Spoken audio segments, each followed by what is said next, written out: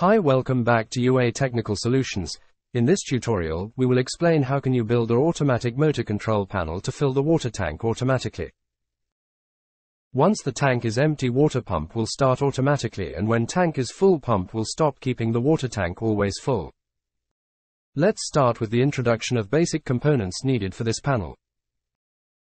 Float switch, water storage tank, water pump, selector switch, contactor, terminal block.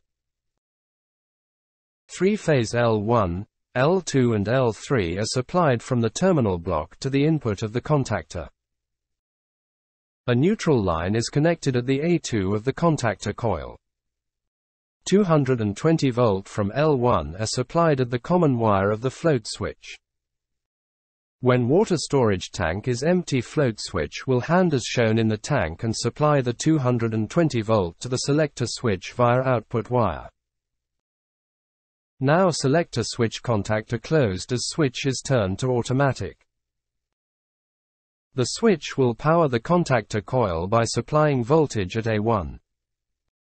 This will energize the contactor, and 3-phase will be supplied to water pump to start pumping the water into the tank as shown.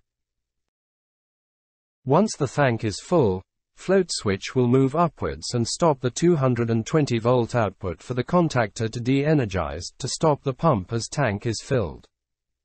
Thanks for watching. Please do subscribe us at UA Technical Solutions.